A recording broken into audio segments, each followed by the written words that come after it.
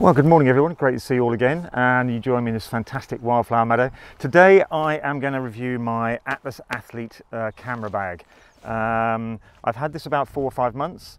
I wasn't going to do a review just as soon as I got it and did it out of the box. I didn't really see the point of doing that, but I've now had it 5 or 6 months.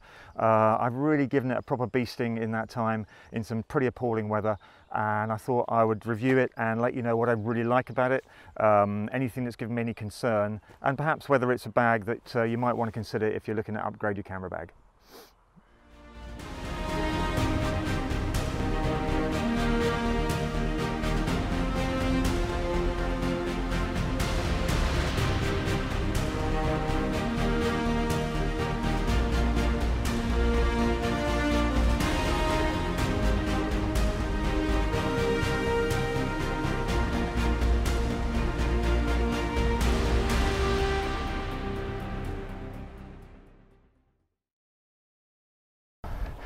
First up, please note I bought this bag with my own money. I've had no help whatsoever from or sponsorship from Atlas Backpacks.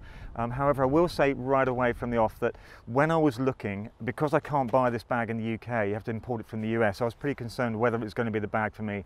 And Alan at Atlas Backpacks was really helpful. I sent him numerous emails, spoke to him about whether my kit would fit, etc. And actually they were so helpful. That certainly was one part of my decision to go with them. They certainly gave me confidence that they were going to be helpful if there were any issues or maybe had to send it back.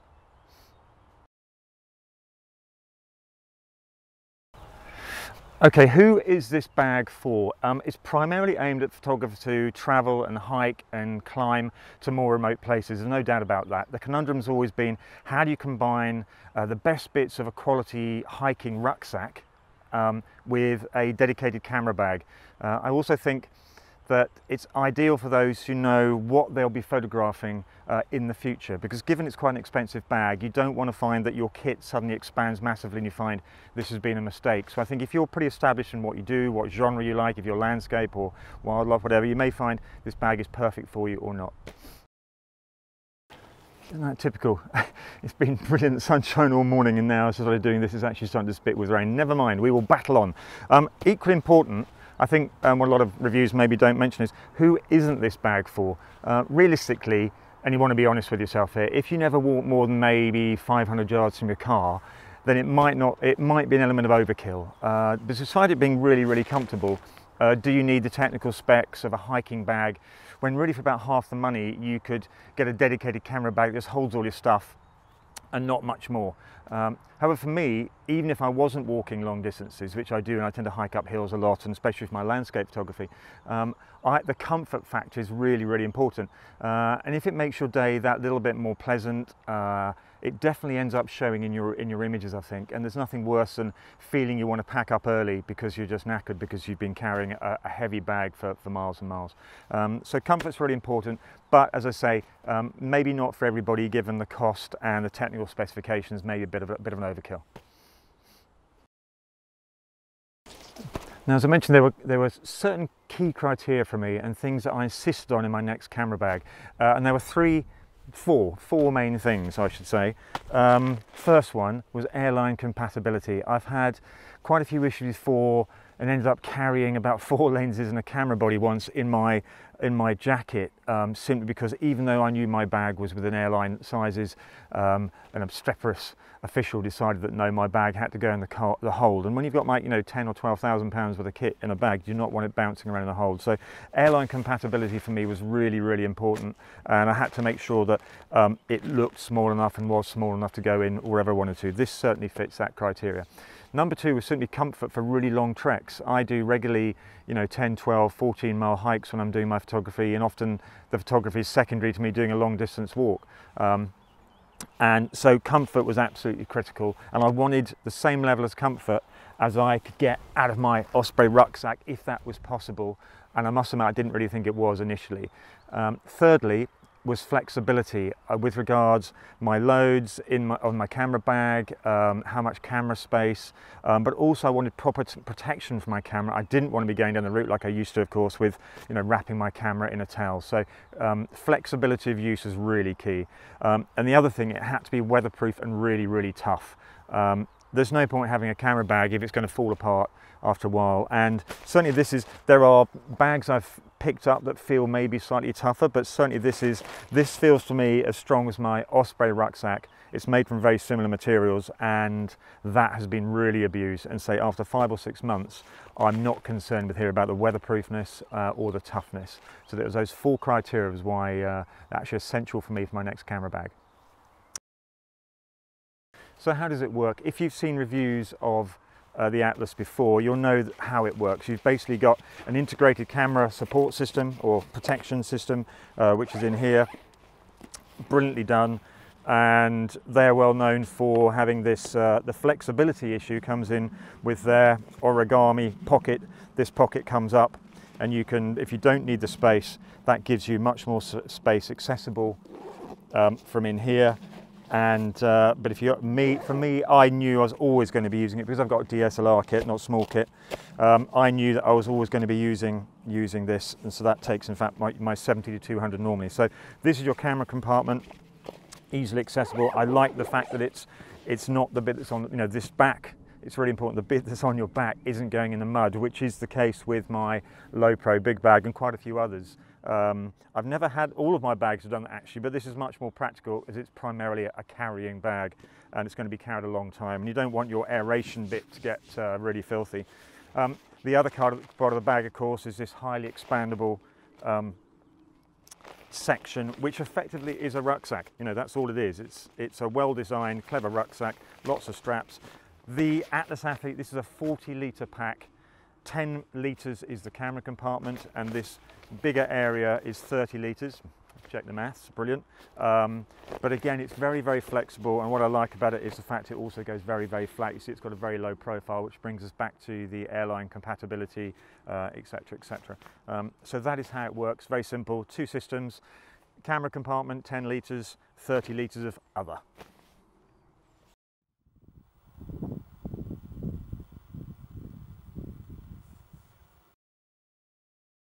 Okay, look at that beautiful sunshine now. What a gorgeous day. Anyway, what are the key positive features of this bag? I'm going to rattle through them. There are a lot. I'm going to try and keep it as short as I can. The website's got lots of more details about height and size and weight and things, so go there if you want to look at some of the technical stuff. But for me, these are the key points. Firstly, the frame size comes in 2 sizes. So if you're 5'8" or over, I'm 6'3", so I wanted the bigger frame. If you're under that, they do a smaller frame for people who are under 5'8". The waist belt comes in 3 sizes. So both of those combine to make a really good bespoke fit. That's really important. That's again something they've taken from the idea from the rucksack manufacturers, who really go to town on different sizes of frame and waist belt. Third point really is you can remove the A-frame. The frame that's in here is just a metal tube that gives it that rigidity. You can see the outline of it there like that.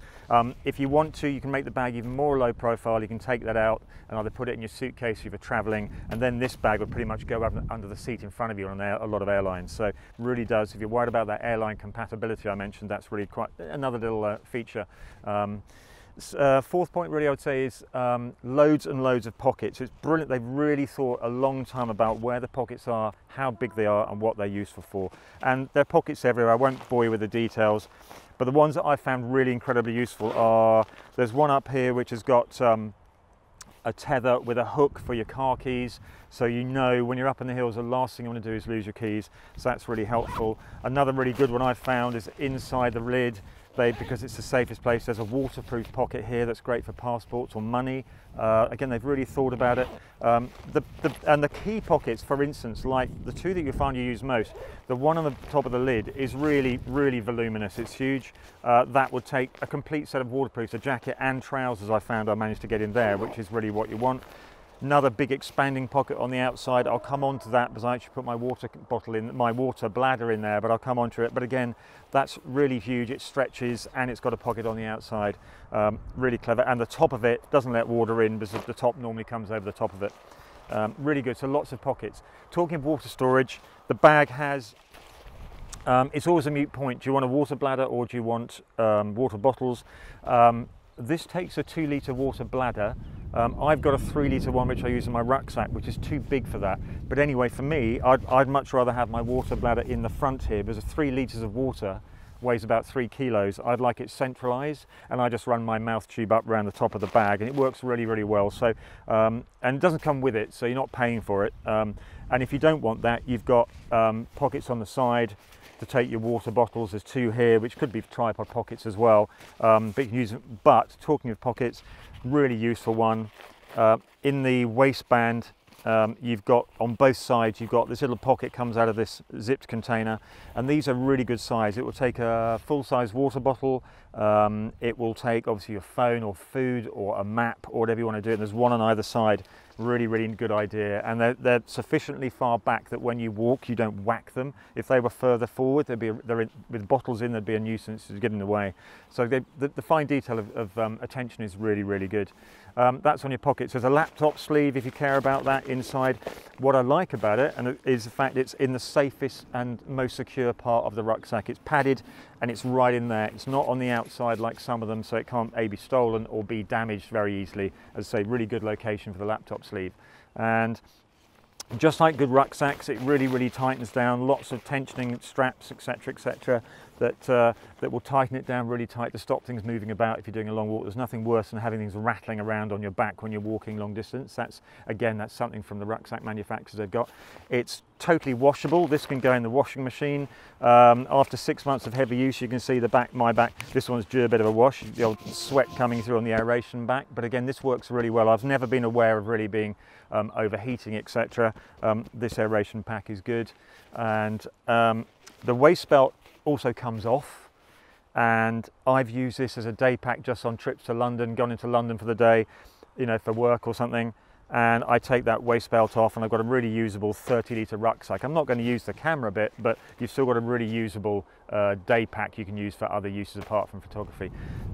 Equally, what I love about it, it doesn't really look like a camera bag. The problem with things like this, if you're walking somewhere and it's a slightly remote area, that can only really be a camera bag. It's very obvious. To be fair, this doesn't. I really like that for obvious reasons. The zip pulls are really big. You can get, you know, they're really big and fat. They're nice. Not unique to this bag, but it's important to have them. Invariably, I'll be using gloves when I'm undoing these. It'd be cold, blowing a gale. There's nothing worse than fiddling with small zips. And the other thing I'd say is the after-sale service from Atlas was absolutely brilliant. In fact, it's my pre-sale service. In fact, I have contacted them about a couple of things I'm going to mention later since I've had it. But when I was buying it, they were incredibly helpful about my specification of kit, and I gave them my exact lenses, my camera body, and said, show me how it fits, and they did. So I was really impressed with that. And again, that was one reason that gave me the confidence to buy a bag, import it from the States without actually seeing it first. One thing I've been asked by quite a few people, and I had questions about as well, was can you use this bag for overnight hiking? The bigger bag, the Atlas Adventure, is 70 litres, and it's brilliant for that. It's really designed for 2-3 day hikes, and if that's your thing, I definitely prefer the larger 70-litre adventure bag. I've always found for hiking myself that jamming everything in really tight creates problems of its own. You can't get at stuff, you're straining the bag and all the fixtures and zips and fixtures and fittings and so forth.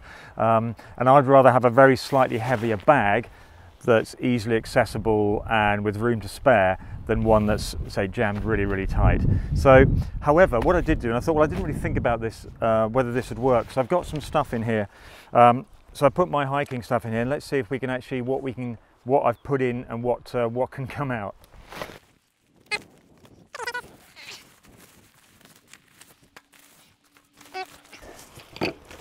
Right. Doesn't look a lot, does it? Now, key thing, what I would say is this is a Hilleberg 3-man tent. It's actually comfortable for 2, but it's sold as a 3-man tent. So this is a really big tent. So I'm being a bit unfair on the bag here. Similarly, this complete cooking outfit by Traeger is not what I'd have if I was traveling on my own. This is designed really for almost like, you know, 3 or 4 of you. This has got a kettle and a saucepan and a frying pan. It's got all sorts of things built in, and the gas container. That's my roll mat, you know, your bedding mat, walking sticks. What I would say, apart from those things, what isn't in there? No sleeping bag, but if it was me and I had to carry this stuff, my roll wrap would be attached on the outside on the carabiner, my sleeping bag would be inside, for obvious reasons, keep it dry. There is loads of room in the top for food, There's loads of room for water, so it would work. But so what I would say, this isn't the right gear for this bag. If you're a solo traveller and you're camping, you can easily get a Jetboil, which is perfect for one person. If you've got a small tarp or a one-man tent, a sleeping bag, poles, and a roll mat for one person, they will easily go in here. So if you are thinking about it, definitely for solo campers, it's easily accessible. What I would say, if there's obviously two of you, this isn't the one you want to get if you're doing, I think, 2 or 3 day hikes, because again, with your food and your water requirements, you're going to need more space. But for overnight trips, going up to the top of the Lake District for sunrise, if you've got the small equipment designed for one man, as I say, this will accommodate it perfectly well. And of course, you've still got all your camera stuff in there. I still had a spare pocket for a tripod, etc., etc. So that's my point. I would say yes, it would work, but bear in mind its limitations as a 4-litre pack. It really is, I think, one person going for one night, no problem. 2-3 nights for one person, you might be able to just about do it as long as you take small amounts of food and water. But anything bigger than that, I would really recommend go for the Adventure 70-litre pack. Okay, for the last bit of this video, I thought I'd come into the wildflower meadow. It's a bit more out of the wind, and it looks like it's going to rain again. Weather can't make its mind up. But I think the thing that most people might be most interested in, are there any negatives to this bag? Because I have been praising its positives. But yeah, there's 3 things that have caused me concern since I bought it. First one was actually before I got it and when I was buying it. My biggest worry was it deep enough? Is the bag actually deep enough? And my biggest concern was, as I'm a DSLR user, I knew that for micro 4/3 and smaller format people like mirrorless, I think it was a no-brainer. But my worry was actually, as you can see here, my D810 here actually sits slightly proud of the camera bag. And I knew that from the depth. To be fair, it's a D810, which is a reasonable size camera body DSLR. It's also got an L bracket on it, but I thought, well, that's what it's going to be fitted with, so I'm not going to take that off. However, I will say that fear has been totally allayed. 2 reasons. When I spoke to them and in usage, I found I'm not going to worry about it now. When you close the bag, you've got loads of padding here. So that protects you, doesn't it? It protects the top of the camera, etc. And the other gear that might be sitting up proud in the bag is quite well padded, particularly at the base where your back is, the bottom of your back. Equally, this zip here actually expands. There's the proper expansion in that zip fitting there, so that gives and takes depending on the size of your kit. So I think my D810 fits perfectly well, and I'm really happy with that. And I say that isn't really a problem for me. And if you want to put your lenses upright, yeah, that's an issue if they're big enough, but that's going to be the same in every camera bag. And I think they've got the balance about right, and I certainly don't have any concerns with it. Any actual faults? Well, I'll be honest, I've only had one glitch with the whole bag while I've been using it, and that was with the rain cover. The rain cover's stored in here. Really good rain cover, works really well. It's not too tight. Some of them can be too tight, and this one just fits perfectly, so they've thought about that. But what happened with mine was when I was in Glencoe, and it was appalling weather, blowing a hoolie. It was about, I'll put the link into the video of me in Glencoe and you'll see just how bad the weather was. I pulled the rain cover about the 3rd or 4th time I've used it, and I didn't pull it hard, and the stitching on this orange tether here just came undone. It didn't rip, it didn't break off inside the bag, which would have been more worrying. Just the stitching gave way. I've tied it in a knot. I've spoken to Atlas, and they said, I sent them some pictures, they were really concerned. They said, we haven't had it happen before, we'll have a look at the stitching. They offered to repair, and I said, it's fine, I've just tied it in a knot and it works perfectly well. And that, I can honestly say, is the only glitch I've had with the bag. So, they are talking about, they said, I'll have a look at the design, etc. But that is the only fault. And the rain cover works perfectly well, so I'm just glad I didn't lose it. If it had blown off, that would have been an issue in a very soggy Scotland. And the third point of my concerns, really, that will concern people is the price. This has to be imported from Arizona. I'm sure at some point they seem to be doing really, really well, so they will have some distributors in the UK. But in sterling, this bag cost me £300. I had to pay £23 postage, and I had to pay tax on it when it came into the UK. I had to pay value-added tax. So that was £300 plus £23 plus £60. So I had to pay £383 for this bag. Now that's a lot when you can see a lot of camera bags advertised for £150 to £250. Personally, I think it's really worth it.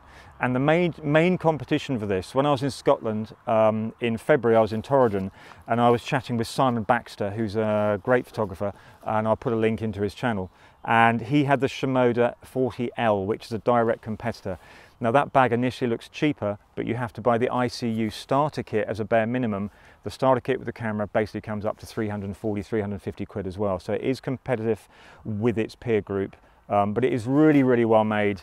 I will use this not just as a camera bag. I'm going to use this as like an everyday rucksack for walking and things like that as well, even when I don't have a camera in it. So I think it doubles up as usage, and I thought about it, it seemed a lot, but actually now in hindsight, I think I could easily justify it. And this, in theory, it's got a lifetime warranty, should last me a lifetime. And for me, again, those three concerns have all been allayed, and I'm really, really, really pleased with the bag.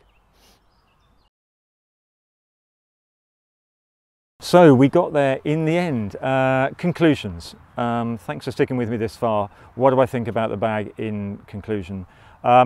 I've had it, as I say, for 5 or 6 months. I really wanted to test it for at least 5 or 6 months, and more importantly, in really, really bad conditions. It's not much of a review if I just take it out of the box and say, look, it's a nice looking bag, and I paid 360 bloody quid for it. So, point one, I would say if you're using mirrorless and smaller format, it's a no-brainer. It's totally flexible. The Athlete Pack at 40 litres with the big enough camera section is a no-brainer. It really, really works really, really well. For DSLR units, my concerns I had initially, I say, about the depth have been allayed, and obviously things like lenses are bigger. You have to consider what lenses you've got, but you can see from my lens, I've got a 16 to 35, a 24-70, a 70 to 200 mm 2.8, and a full frame D810 in there, and they fit perfectly. So if that's your sort of kit, which is what my landscape kit is, that's great. And even if you have an extra lens of your DSLR, like I sometimes take my macro lens, I just put it in its case and put it in the main rucksack bit, and it's perfectly fine. So you've got flexibility, and that's where my filters go, everything like that. So for my landscape and travel layout, this is perfect. It's strong, it's flexible. As I say, the camera section I really like now, and the design of the pockets and the straps of the bag as a rucksack is really, really, really top notch. They've really thought about the detail. Point three, I'd say, is I'd struggle to use this for my wildlife, simply because I've got big lenses like a 500mm f4. And I think got things like a gimbal head on another tripod, and that's got to go somewhere that would probably carry that. So a bigger bag, especially when it comes to travel, is I'm pretty much committed. But in an ideal world, I'd have this, and I'd have the adventure pack as well. But if you are doing wildlife and you're using things like crop frame cameras, and you're using 100 to 400mm zoom, a 300mm f4 or a 400mm f5.6, those will fit in really well, and I think actually it's a really good complement for that, because probably doing wildlife you'll be walking a bit as well. So if you're using the smaller lenses for wildlife, it works equally well. It's only really when you get to the big primes that it causes a problem. The other thing I'd say is on my trips this year, as a conclusion, this bag has been frozen. It's been in like -10. It's been in horrendous wind and rain. It's been dropped on bogs, dropped on rocks. It's been on sandy beaches, and I've had to clean it. I really have abused it, not deliberately, but that's just what happens to my camera bags. You know, they're there to protect my gear, and it has to work. And I've used it. Anyone who knows the west of Scotland in winter, the northwest of Scotland, winds, rain, sand, rocks, etc., and bogs. It was a really good test, and it didn't even blink, so it's fine. So yeah, final thoughts. I would say, yes, it's expensive. But think of it a bit like tripods. We all tend to make mistakes early on in our photography. We buy cheap ones, which I think is right if you don't know what you're going to be doing in 5–10 years time with your photography. So fine, this may not be the bag for a beginner. I don't think it is, because wait until you see what kit you've got. But if you know what type of photography you're going to be doing, then buying one bag that should last you pretty much forever, that will cost, and a cost that will be spread over, you know, maybe 10–15 years or longer, suddenly this looks like a really good investment. And I'm really pleased with it. I would wholeheartedly endorse it for people thinking about using it for the things I use it for. And as I say, I've had absolutely no contact with Atlas about this. They don't know I'm doing the video, and they're not supporting me in any way whatsoever. And believe me, if I thought it was crap, I'd say it was crap. But it isn't. It's actually really good and easily the best bag, and for me, for my purposes, it works incredibly well. So thanks ever so much for watching. I hope it's been helpful. Please leave some comments underneath. I'll try and answer them if I possibly can, and I will see you all again very soon. So be nice to each other, enjoy your photography, and see you soon.